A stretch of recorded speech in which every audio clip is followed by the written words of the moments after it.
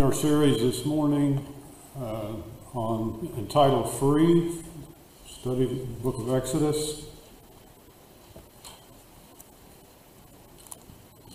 And the aim for the quarter is that the student will apply how he can be free from the slavery of sin and be submissive to the changes God wants to make in his life. Today's lesson is the challenges of being free, from chapter 16 through 18 with the focus in chapter 17.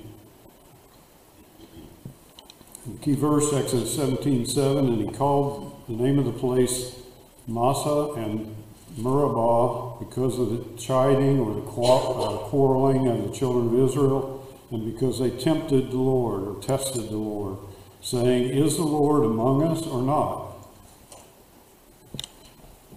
In the application for today's lesson, the student will explain that total dependence and trust in God brings both immediate and eternal satisfaction. So with that, I'm going to stop right there.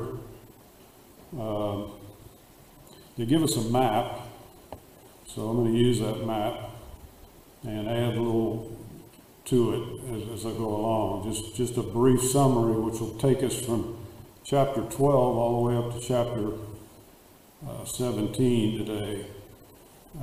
As we know, the children of Israel were in slavery in Egypt, in the area of Goshen.